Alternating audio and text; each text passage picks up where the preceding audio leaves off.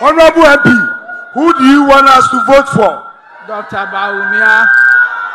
Constituency Chairman, who do you want us to vote for? His Excellency Dr. Mahmoud Baumia. Mimoma kwaba edeba ayehu TV so eyemo ankasa moba akosia Angel Marigold ni na ene de ensem a Kelvin Taylor ede akoto ne Twitter page de ebusiafo enye asem keto akra na mo ankasa munim senior Kelvin Taylor tie Kelvin Taylor ye nipa bi o ye trouble sampa oba obetena na badwam sei dia na ebusiafo NPP for ena ehunu amane ewo ne nsan no esan se NPP for nsem de oka ne se bruja ne se nwunwan na ono de wayi nanim se on de oye NDC ni na o supporting NDC na obetena ne platform so say dia na odi atem especially NPP for na Ghana for nso a omonso ano ya no na omonso edi ehia no na abusiafo ene da ide menenama na masa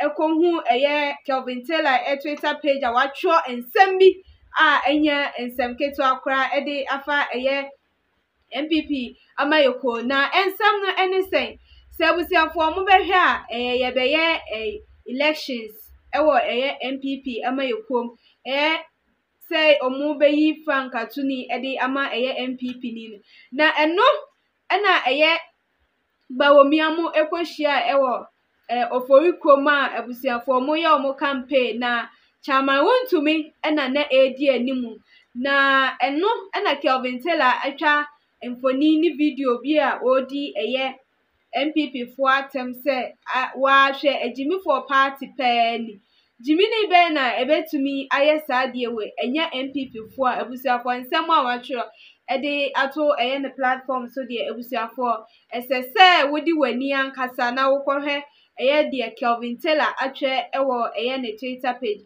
eno na mo ankasa moba akosia Angel mesade bi ebedomu esan se Kelvin Taylor ho nsem de abusiafo epie one time ana bidibi ebedomu na anzana no ye mekan se de Kelvin Taylor etwe ewo ne Twitter page ye wia na yakotie nsem a chama wontumi ebusa mpenimfo a omuhye mra omu estati aye omu campaign bi aba abusiafo omu mentie nsem a Kelvin Taylor atcho ede ato ne Twitter page so o see Agyimifuo party see this nonsense where on earth do you see such madness? You people expect wise people like us to follow such foolishness.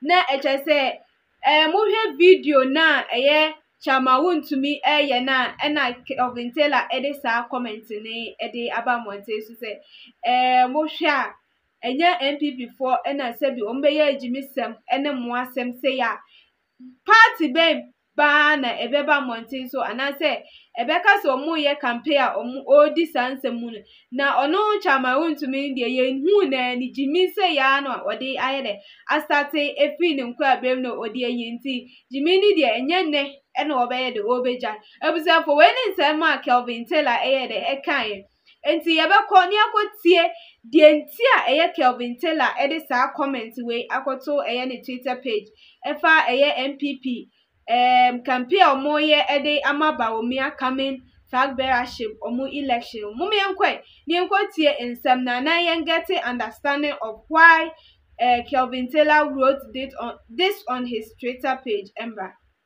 Honorable MP, who do you want us to vote for? Dr. Baumia.